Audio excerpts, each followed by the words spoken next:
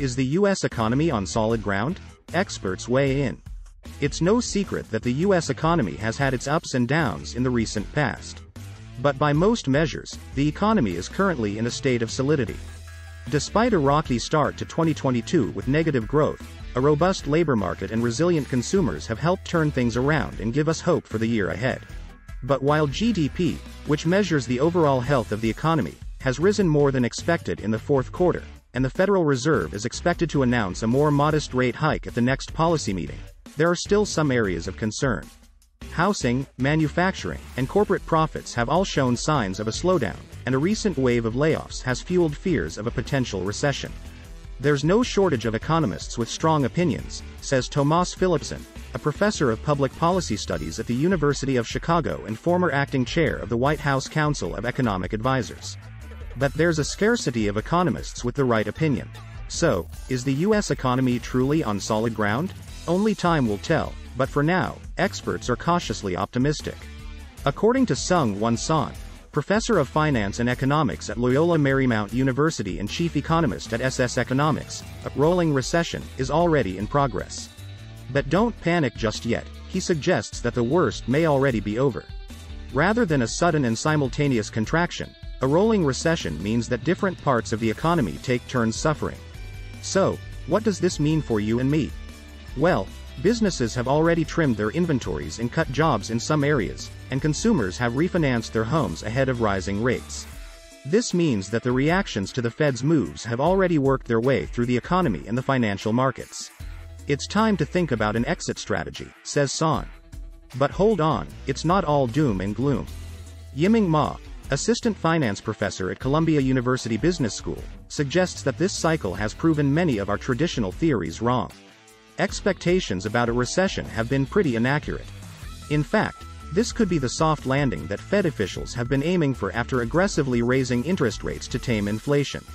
One thing is for certain, however, everyday Americans are feeling the squeeze from rising prices for essentials like eggs and other goods.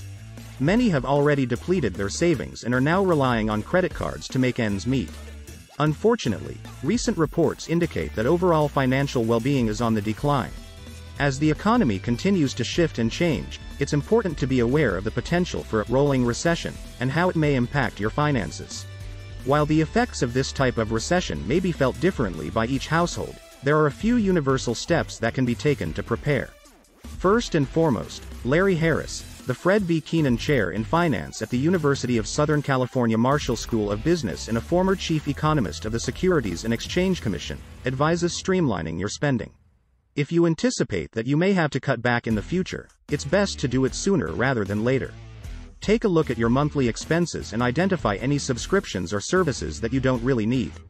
By cutting these out now, you'll be better prepared for a potential downturn in the future. Another important step is to avoid variable rate debts. Credit cards and other forms of debt with variable interest rates may be affected by changes in the Federal Reserve's benchmark rate, which can lead to an increase in the amount of interest you pay.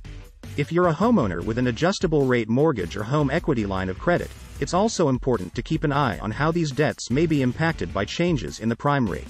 Finally, Harris suggests stashing extra cash in Series 1 bonds. These inflation-protected assets are backed by the federal government and offer a nearly risk-free return. Currently, they're paying 6.89% annual interest on new purchases through April, which is a much better return than a savings account or certificate of deposit.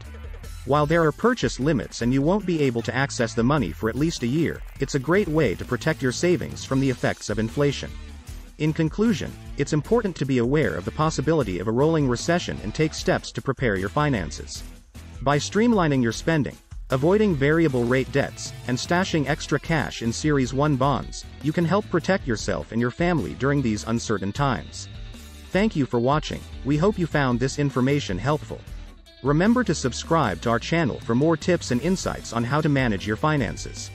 And don't forget to like and share this video with your friends and family so they too can be informed and prepared.